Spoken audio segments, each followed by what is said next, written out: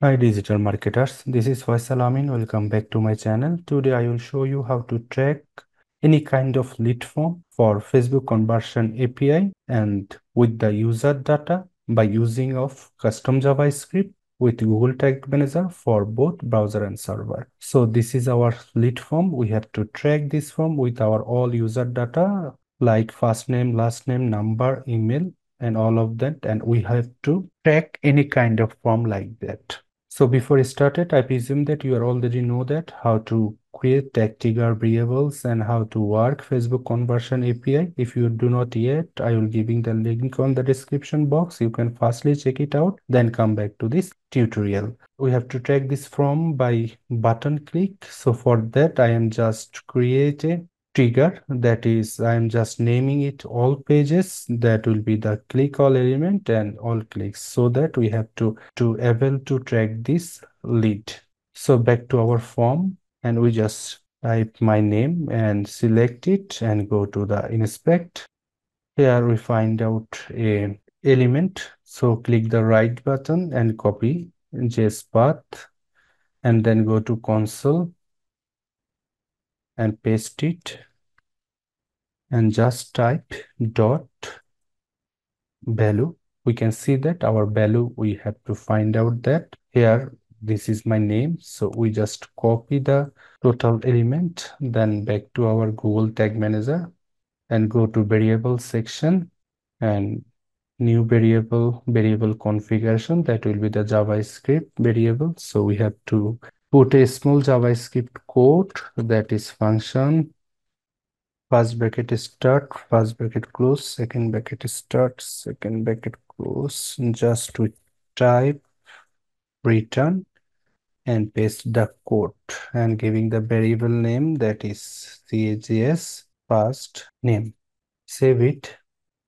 So just go to the preview option and check out that our custom JavaScript user data are stored in our variable section or not. So continue and go to our site, close it, go to the contact and giving the name, and that is test, and send message back to tag assistant, and that is our click.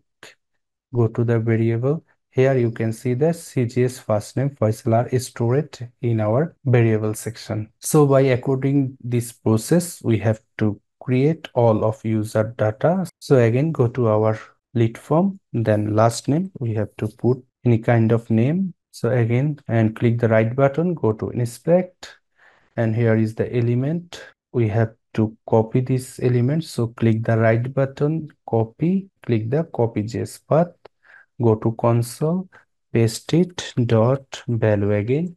You can see that our output is looking as it is our lead form. So again, the same process, we just copy the element and again go to the variable section, new variable configuration, custom JavaScript. Again, we have to write the function and the same process, return, paste it, the element here, that is CGS last name. Save it. Then we have completed first name and last name as a variable, user data variable. So again, go to our form, then we put the number and again the same process, copy it, inspect, copy JS path, console, and here put it. Here find out the value here. So copy the element and go back to our variable sections, create the variable. So for that, click custom JavaScript, return, paste the value. So we just giving the name, that is CGS phone number, save it.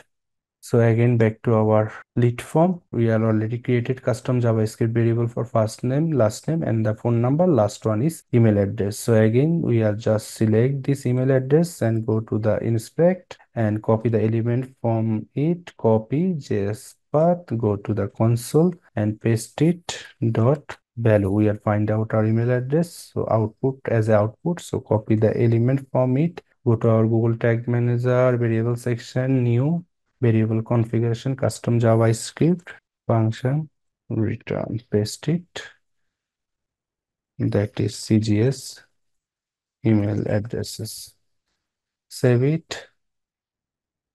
So now we are finally check out that our all custom JavaScript variable are stored in our variable sections or not. So for that, we are go to the preview section, continue, go to our website, we just close it, and that is our lead form. We just change the name, that is John Martin, and change the number and email address. And email address will be the info at my email address, and message will be the test. Then finally click the send message.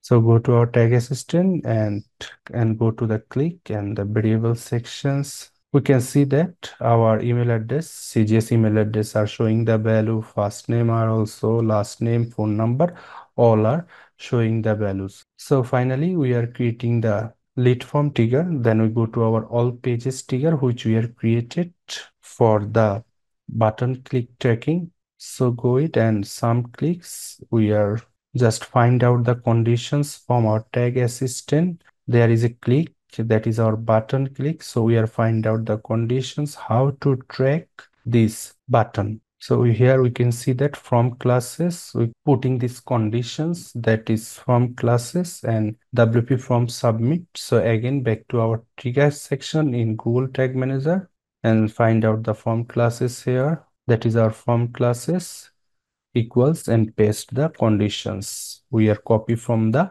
tag assistant. Here we are changing the trigger name, that is event lead. Save it.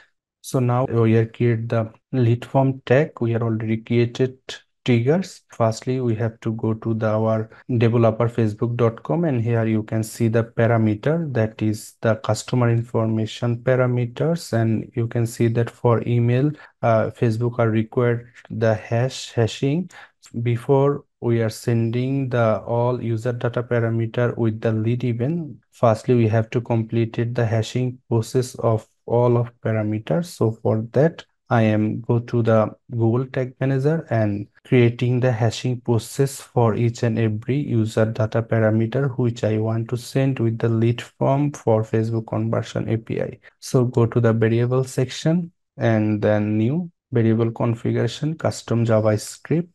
Here I just paste the code, and firstly we have to pick the first name. So we are just put our variable here. You can see that CGS first name. We are just pick the first one, that is CGS first name, and variable will be the hash first name. Save it. Again, the same process, we are just copy the variable and convert it for the last name, hash last name.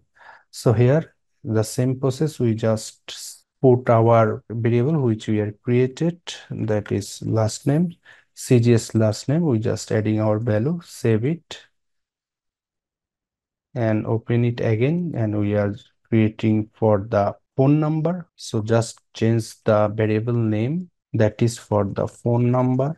Here again the same process, we are just change the phone number, CGS phone number, save it. We are creating 3 hash user data variable, last one is email. So again the same process, we are open the phone number hashing and copy it, just adding the email. So here change the variable name, here also put the email variable.